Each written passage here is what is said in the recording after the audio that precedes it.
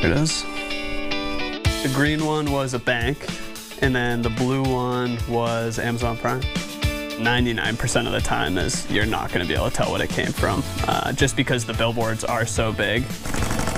Liam Murphy is in the business of taking big billboards and turning them into tough totes. You would never expect it when you're driving by, like on the side of the highway, looking up at the billboards. So a lot of people are really surprised by the material, and also a lot of people are surprised at, you know, the functionality behind that material. So it's not just upcycling for upcycling's sake. It's upcycling because this material makes a really good bag. Murph's NH began when Liam decided he wanted to make himself a backpack. And so I took my mom's sewing machine out of the closet and I started to, try and figure out how to make this backpack. And I realized how hard it was to make a backpack. Never one to shy away from a problem, Liam not only made a backpack, but quickly realized he really loved to sew. I wanted to make products as ethically as possible. That's kind of my whole thing. So I want to make a really high quality bag that incorporates as much recycled material as possible and upcycled material. This here is like our what I use for the handles, and this is just off-spec seatbelt webbing. So this is the webbing that didn't pass testing to be used in cars, but it's plenty strong enough to be used as a handle on a tote bag. This is part of a billboard. Usually when we get them, they're like 48 feet long. You have to roll them out in the driveway, and it just takes a while. And you have to really section them up. So this is a section of billboard here.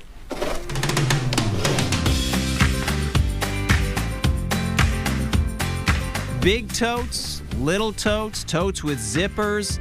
The Murphy's NH line is growing. There is a subset of people who just love them because they are made of billboards and they have these crazy designs on them. But then there's also people who have been looking for a substitute to those cheap grocery bags you get, or like the cheap IKEA bags, where if you really load them up and you try and pick them up, the handles just pull off.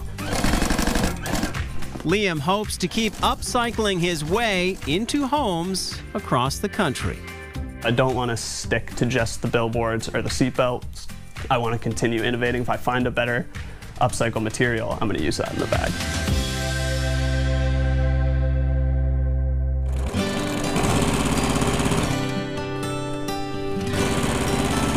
I would say our garments are for the free spirit.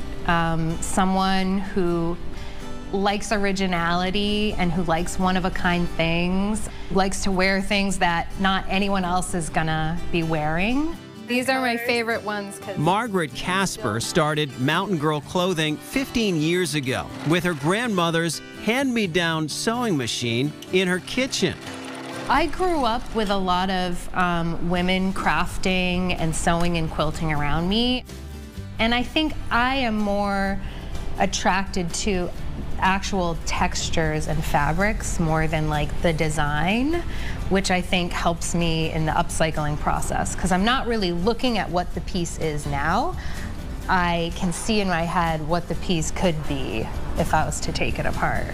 It was while Margaret was studying fashion and textile design in college that the idea for Mountain Girl was ignited.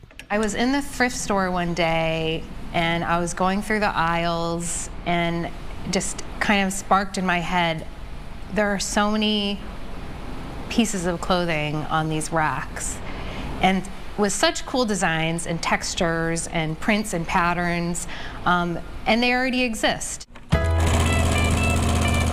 Her grandmother's sewing machine is still kicking and shares the company of many others at the Mountain Girl Studio in Milford. Right now, I'm working on a big collection of music-inspired pieces with vintage fabric details. So this is like a Black Crowes t-shirt, but I'll put like some, I think these were curtains, then now they're sleeves. This Mountain Girl still loves to thrift, going a few times a week to find materials and inspiration for her pieces. Even if I see something at a thrift store, I can think of, a piece of fabric we have here, and I'm like, they go together. They're supposed to be married. She also finds inspiration overseas. one of my favorite fabrics to work with now is Kantha fabric, and that is it's a recycled sari fabric that is stitched together, so the material is vintage, but you can, it comes in this big quilt, and you can get a lot of mileage out of one quilt. The inside is always different from the outside, and if you were to open it up, you'd see even more prints and patterns. This hometown girl has seen her upcycling dreams come true, shipping Mountain Girl clothes around the globe. I think my favorite part about my job and my business is that my love for it and my passion for it, it never dies away. So much has happened in life, but the one thing that stays consistent and the one thing I know I can always count on is my love for upcycling and creating clothing. Because each and every piece tells its own story. It's pre-loved, and then it gets made into something else, and then it gets to go live another happy life.